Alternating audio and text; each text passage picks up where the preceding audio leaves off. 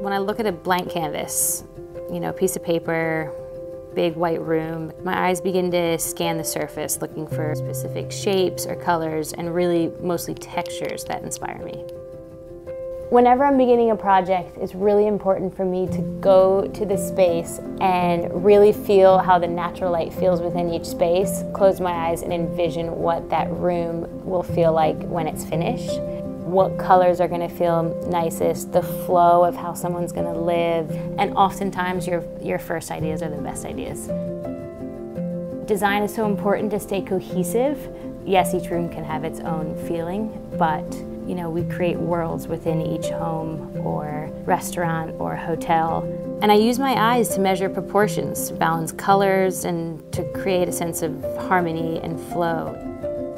My preference is always something that already has a bit of a story, right? For instance, with Post House, you know, it was an 1880s building, had all this original texture that is really hard to recreate. It can be done, of course, and I think we did a great job at that. And to me, I love that because that's like already there.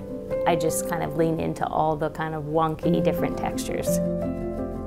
Light is so important to all my materials and how they look in different rooms, so my eyes really need to adjust to wherever I am, and then if there's rooms further, then it all relates, right? So usually I'm putting my glasses on to see the whole picture, but now that my eyes have been corrected, it's incredible how I can see all the lights that I need to within each room, but then how they relate to further rooms, and then the fact that I can see fully all the way down, it really brings in the entire picture.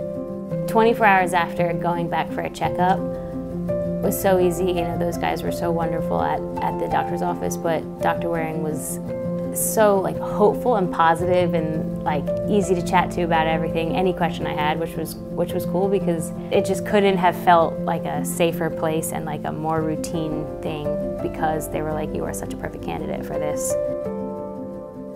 The day of the LASIK eye correction, that evening I was able to see my son in the room 2 rooms over, like playing with his Legos, and I was astounded.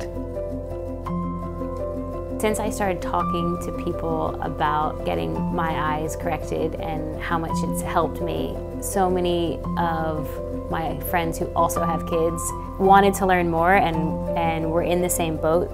You know, when you're a busy mom, a working mom, and you're kind of always running around, honestly, it just makes you so much better at your everyday. Why wouldn't you do that for yourself? And it's really important to remember to take that time for yourself.